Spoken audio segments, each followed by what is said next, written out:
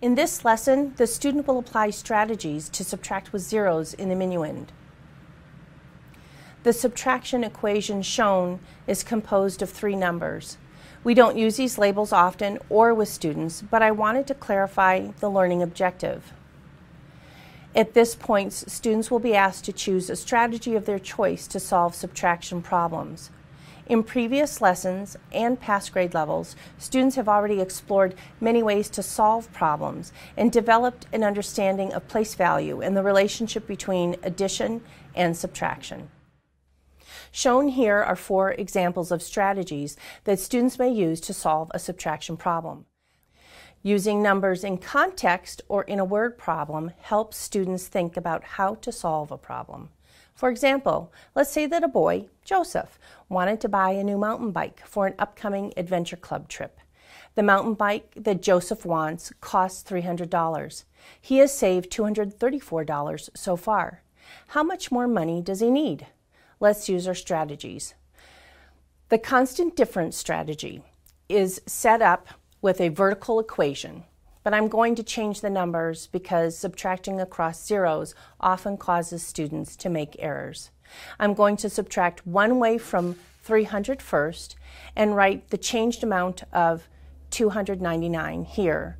Then, to be consistent, I'll subtract 1 away from the $234 amount as well and record the new number of $233 below the $299. Now, subtracting will be easier. 9 minus 3 equals 6, 90 minus 30 equals 60, and finally 200 minus 200 equals 0. You don't have to record the 0, but some students might, and it doesn't change the answer. But before we go to the next model or strategy, I want to go back to the idea of solving this equation mentally.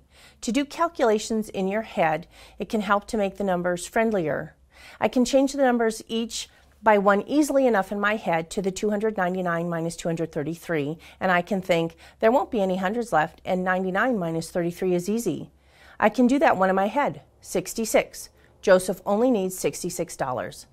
The most important piece to this strategy is to change both numbers by the same amount so that the difference between the two numbers remains constant. An open number line is a very useful strategy and easy to use with a counting up strategy. It allows us to be flexible with our numbers too. I started by drawing my line with arrows and making my starting point with a hash mark labeled $234 to represent where Joseph is with his money. And then down the line, I can mark the total of $300. The distance between the two numbers will tell us how much more money Joseph needs. I'll be counting up from $234, and I'll start by thinking of making a 10. I can count up 2 different ways. I can count up by ones and record 6 jumps to 240, or if I know that 6 more will get me to 240, I can label 1 jump with a 6. Now, there are so many options.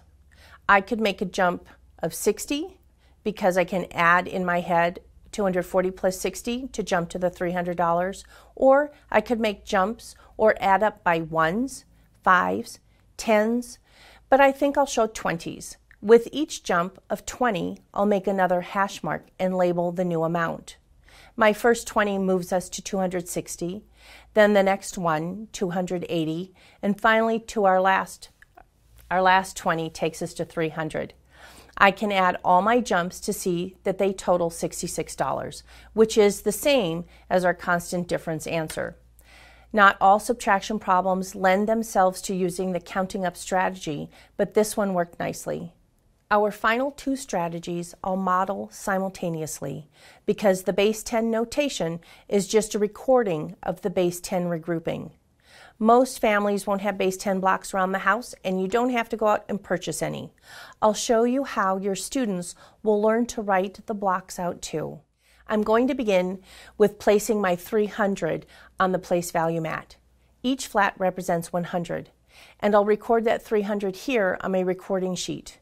I'm going to write out my equation 300 minus 234 vertically.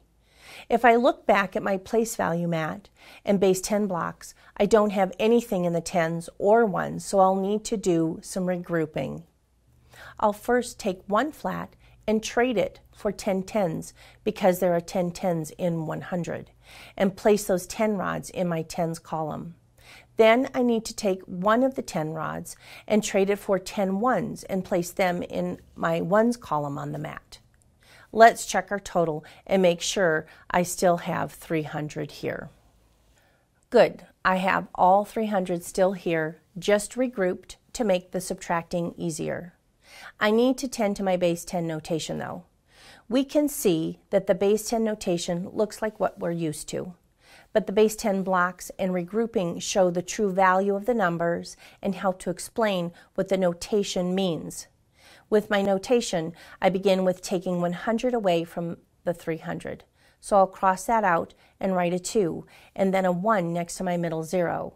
Then I took 1 10 away from the tens and placed 10 ones in the ones. I'll cross off the 10 and record a 9 because there are 9 tens remaining, and I'll record a 1 next to the 0 to signify 10 ones. Now, going back to our base 10 blocks, we'll take away a value of 234 blocks from our base 10 blocks. I can take 200 or 2 blocks here, 3 tens from here, and finally 4 ones from here. Counting our remaining base 10 blocks, I find I have 66. In this lesson, students have been asked to choose a strategy to solve a subtraction problem with zeros in the minuend. They could choose one of the 4 strategies discussed or another of their own design. Accuracy is important, more important than using one particular strategy. A student is successful when they are able to solve a subtraction problem using one of the strategies shown or another of their own design without errors and is able to explain their work.